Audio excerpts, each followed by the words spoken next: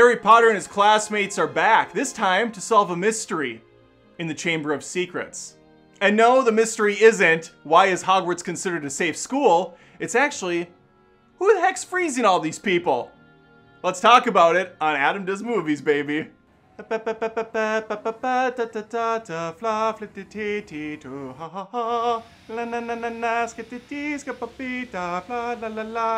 Harry Potter. Reviews. I recently took a trip with my family to Universal Studios, and we had the privilege and honor of going to the 2 theme parks. This isn't sponsored, although I will gladly take money from Universal, and they can bring me back to the parks, this time for free, because I'm now broke. I did some filming, I did some butterbeer drinking, and I thought to myself, we gotta talk about these movies. I haven't actually reviewed them on my channel, so please join me as I not only talk about the movies and show clips, but also show some of the footage I took, some of the beautiful moments captured for your enjoyment. And if you really want, and I would appreciate it more than anything else in this world, please think about subscribing by just popping that subscribe button with the end of your wand tip. It sounded sexual, it was supposed to. And please, no rush, take your time. I'll just stand by and wait. I actually have no way of knowing if you subscribed on the fly, so I'm gonna assume you did. And let's talk about Harry Potter and the Chamber of Secrets. I forgot the name for a second. Christopher Columbus is back. It's 2002, 1 year, hot off the heels of the last Harry Potter movie. These guys churned it out quick.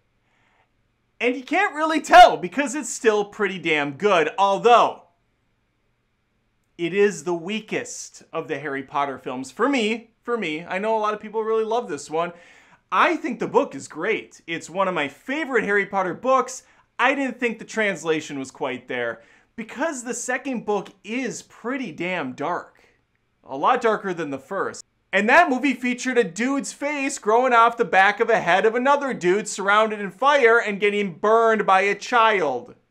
These are family films. All the favorites are back again. We got the trio with Harry, Hermione, and Ron. We have Neville Longbottom still being a dumbass. We got Draco Malfoy overpronouncing Potter constantly. Just a sniving, conniving little worm. His dad's here this time.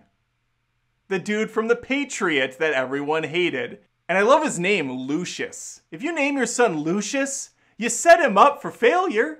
Depending on your definition of failure, maybe rising through the ranks of an evil organization, a Nazi-esque figure. I mean, these are things that some people would actually say, yeah, those are pros. Those are great. Not me. And certainly not Harry Potter, and even more certainly not Dobby the house elf.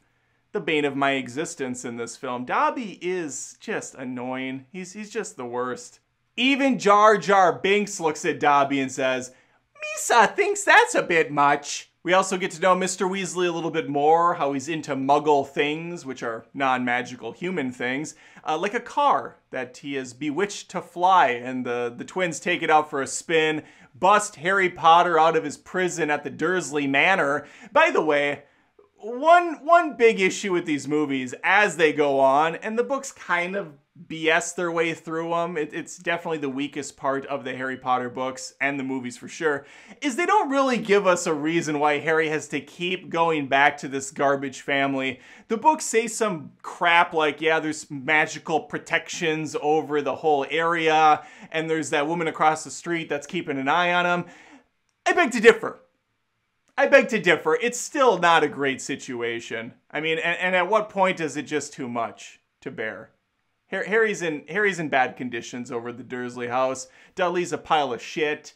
Aunt Petunia's gutter trash. Mr. Dursley, we don't have to get into it. I mean, these people are the worst. The only thing that's topping them is Tom Riddle, who is the main focus of this film, a mysterious character who's speaking to Ginny Weasley through a diary, one that was planted by Mr. Malfoy himself.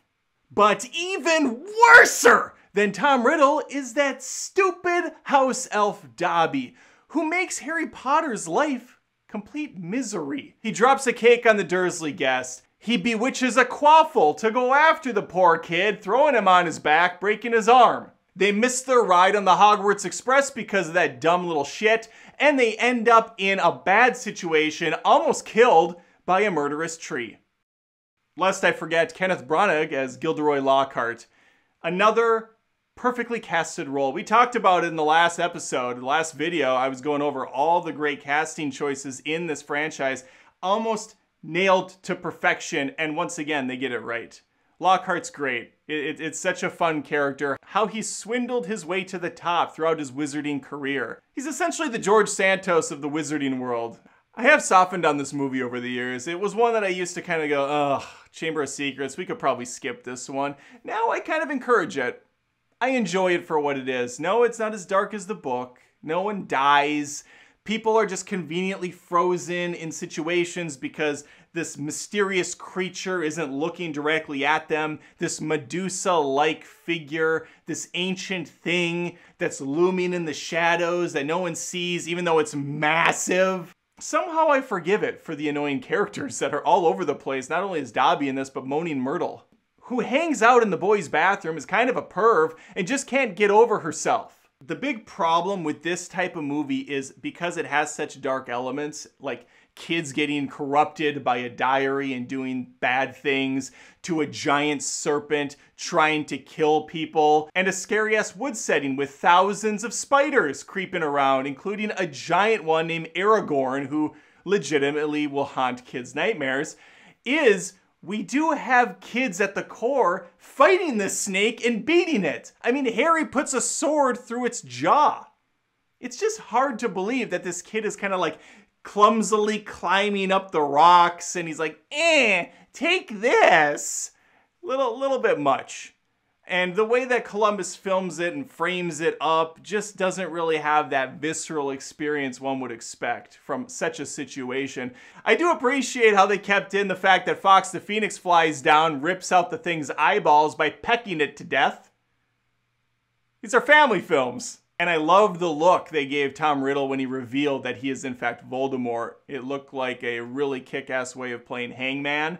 Just moving those letters around. Just like a very intense game of Scrabble going on. He's like, boom, I am Voldemort. I was Voldemort the whole time. Some people say Voldemort. Some people say Voldemort. I believe J.K. Rowling cleared it up via Twitter years later by telling everyone that the T is silent. So it is Voldemort. You can say I'm pronouncing it wrong, but you're wrong.